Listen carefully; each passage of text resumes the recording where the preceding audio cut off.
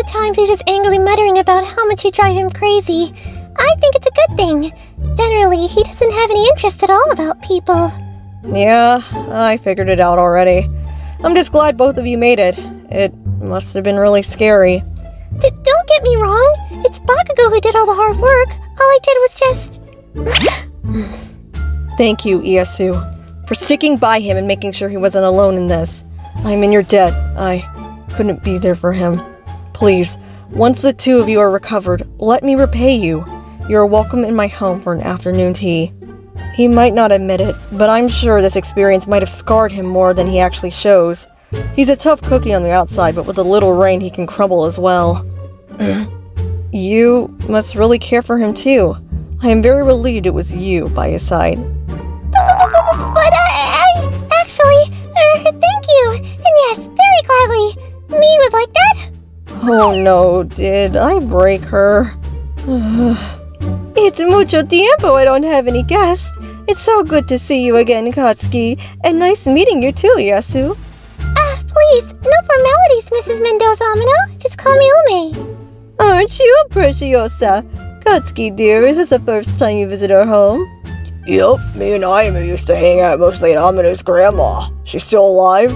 Of course she's alive, you donut. Is this the way you ask? Just trying to make small talk, Smurfette. But be kind, Bakugo. We're guests for today. Try to behave. What's all this fuss? I lost my focus and had to come down and see who to blame. Sorry, Auntie. Feel free to spank the blondie head right here. Do you realize you have blonde hair too, right? I'm albino, you color-blinded donkey. Now, children, no need to get all fired up. Yes, Auntie. Hey, Jaya, you finished the projection session with her? Yep, I'll be on my way back to the dorms now. Guess I'll see you later, losers. Projection session? Mrs. Mendoza-Amino, what do you and your sister do for a living? Luz travels worldwide in temples and shrines for meditation, and assists others for enlightenment. Her quirk allows her to see where another living being is located just with an item of their belonging. As for me, to put it simply, I am an estate agent, so I show houses and try to sell them. My quirk is a blessing. I can teleport from a showround to another just by keeping photos on my phone. Yeah, that's a little too much. Are you playing with us, ma'am? Oh, and why would I? Didn't the Niños tell you about this? Yeah, but I never believed him. I mean, never heard of anybody who can teleport with just a pig. Oh, yeah? ¿Estás seguro? Then be a dear and get me a sombrero on your way back. What the? Bakugo!